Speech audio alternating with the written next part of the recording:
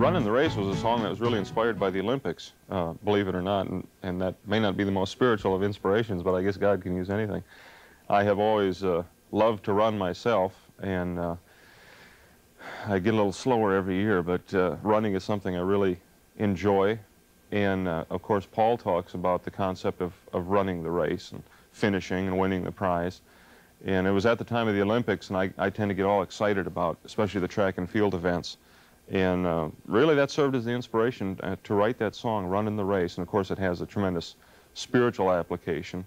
But that basically, in fact, the tempo of it is really nice to run with, so that's probably all how it fit together. It's almost over.